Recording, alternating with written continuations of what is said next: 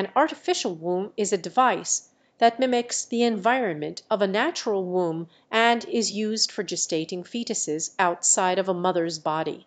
The main goal of artificial wombs is to provide a safe, controlled environment for premature babies to continue developing until they are fully developed. Some researchers also hope that they could eventually be used as an alternative to traditional pregnancy. However, this technology is still in the experimental stage and has not been fully tested or approved for human use.